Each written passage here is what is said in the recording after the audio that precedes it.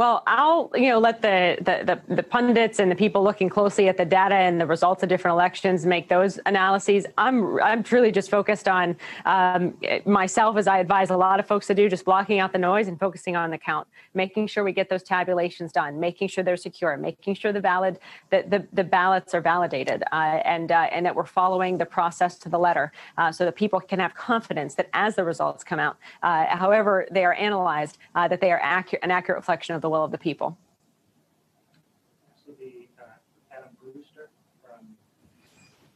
Hi, Secretary Benson. Thanks for doing this. Sure. What was the number of ballots, absentee ballots, received by the city of Detroit at the TCF Center by 8 o'clock last night? And were there any ballots that showed up around Detroit later on?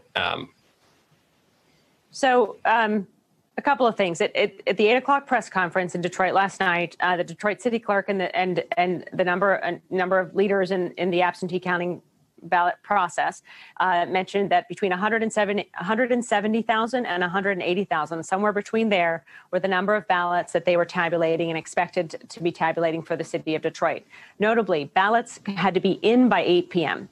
To the city of Detroit. So after that point, there was still collection happening, or perhaps immediately alongside that moment, ballot drop boxes were being emptied.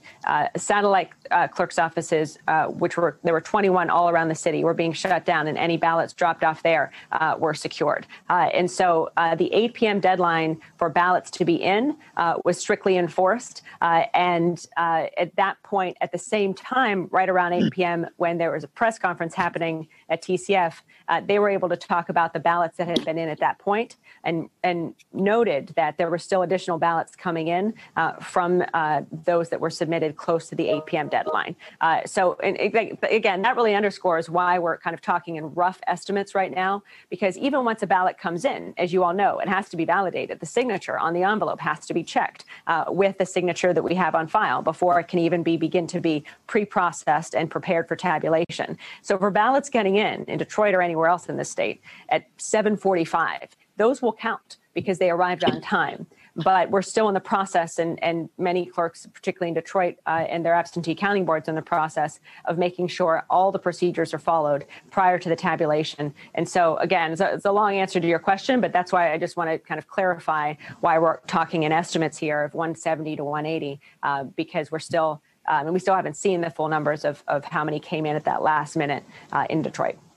Hey there, I'm Chris Hayes from MSNBC. Thanks for watching MSNBC on YouTube. If you want to keep up to date with the videos we're putting out, you can click subscribe just below me, or click over on this list to see lots of other great videos.